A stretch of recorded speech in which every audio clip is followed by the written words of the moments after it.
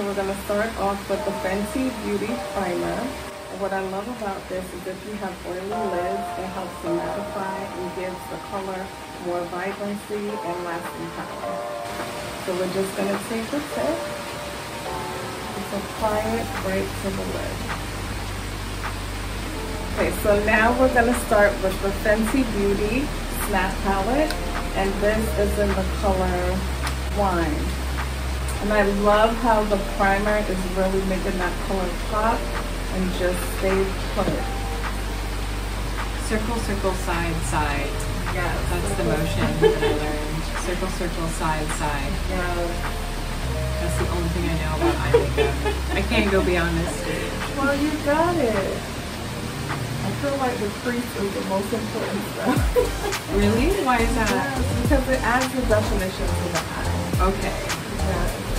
Gives that lid color, that impact it needs. It bridges the gap. And it should be a darker shade. Right. It definitely should be a warmer shade than whatever you're going to put under it. So next, I'm going to take this champagne color right here, and we're just going to pat that onto the crease. So here I have like a tapered blending brush. That's perfect for this application. You can use it in the crease as well, but we're going to use this on the lid.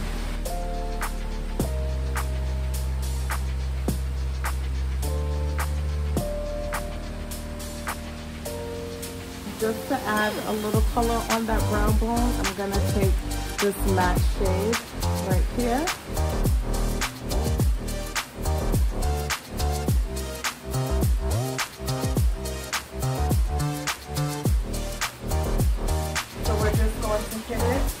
With the Fenty Beauty Volumizer Mascara, and this is going to take our look up a notch.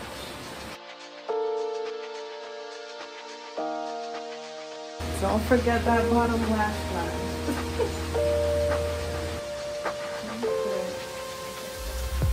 So we're going to go ahead in with the Instant Retouch Primer. We've already prepped her face, but this is going to really help control the oils and just provide a really beautiful matte finish for our foundation application.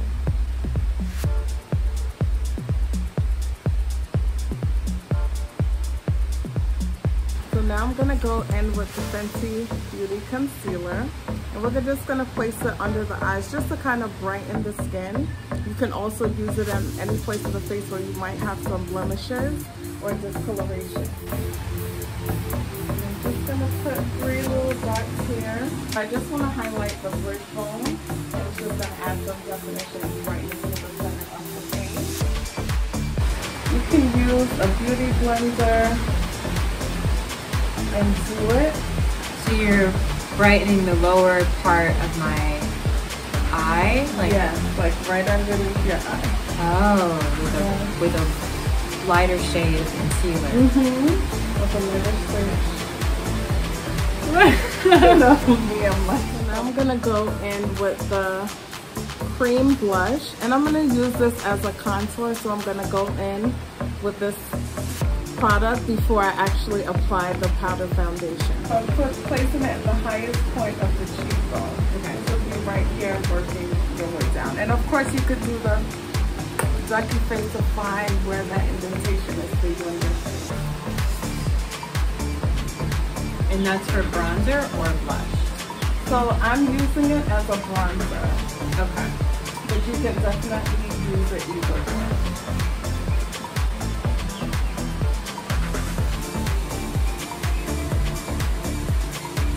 So now my favorite part, I absolutely love this foundation.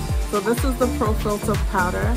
And what I love about it, it blurs any imperfection in the skin. It doesn't give like a powdery, cakey look. It just looks like airbrush skin. So we're just gonna apply that lightly with a brush for a really nice, flawless finish.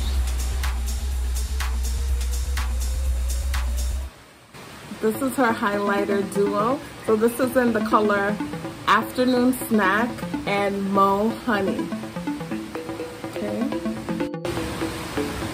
So I'm gonna use Afternoon Snack.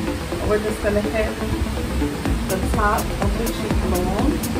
You can customize it. You can mix both shades together or you can just use one. What I love about this line is the many different options for all women of all shades. So as you can see, I'm like placing it down the bridge of the nose, the forehead, a little bit on the chin. You just kind of want to place it any place that the sun naturally hits the face. You can't forget about the lips. So we're gonna go in with the Pro Kisser Lip Balm. Again, just keeping this very light and airy. So this is in the color Latte Lips. So this is our daytime face. This purple shade, and we're just going to pop it into the crease. Just adding a little punch of color. This is informative. I have no idea.